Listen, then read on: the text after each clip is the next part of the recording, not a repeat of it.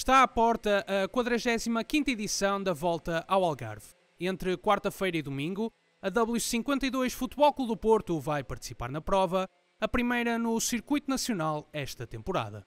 Depois do 15º lugar na Volta à Comunidade Valenciana, que marcou a estreia com o estatuto de equipa continental profissional, Raul Alarcón, Joaquim Silva, João Rodrigues, Ricardo Mestre, Samuel Caldeira, Daniel Mestre e Rafael Reis serão os atletas que vão representar os azuis e brancos no sul do país. A primeira etapa começa às 12 horas de quarta-feira, num percurso que liga Portimão a Lagos, num total de 199,1 km.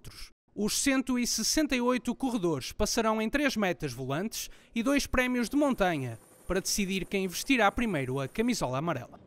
No dia seguinte, os ciclistas arrancam em Almodóvar para 187,4 km, de subidas e descidas até ao Alto da Foia, o ponto mais alto em toda a volta. A cerca de 900 km de altitude, termina uma das etapas clássicas, que ainda terá 3 prémios de montanha pelo meio.